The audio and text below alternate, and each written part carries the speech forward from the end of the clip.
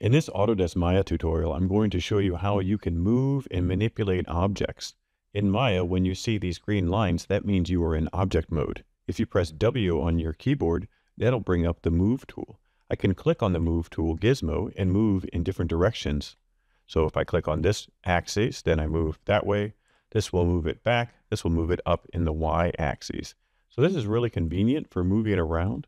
We can also click these side axes, and this will lock it to that plane. This is a little bit difficult to see in this view, but if I press spacebar, now I can see multiple views. You can see how it constrains to an axis or plane.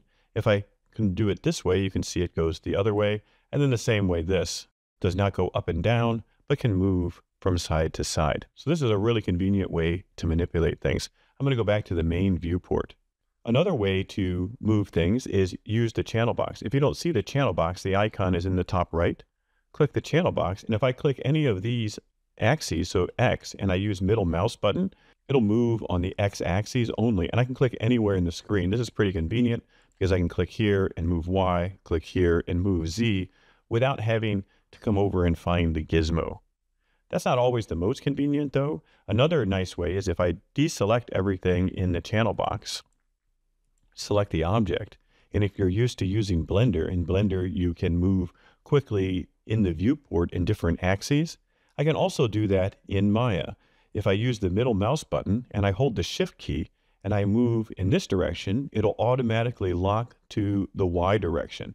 If I move in this direction by holding the Shift key, it will automatically move in Maya in the X axis. And the same thing if I hold the Shift key and middle mouse button and I move this way, it will go in the Z direction. It generally works. So I like the fact that it doesn't need an extra key press like Blender does, but sometimes I don't get the exact axes. And I don't know a way that I can automatically move this plane with the middle mouse button. Notice that the cube is only moving in the world axis. What happens if I press E and somehow the cube is rotated and I want it to move this way? If I double click on the Move tool, then I can see how it is oriented with its axes. Currently it's on World. If I change this to Object,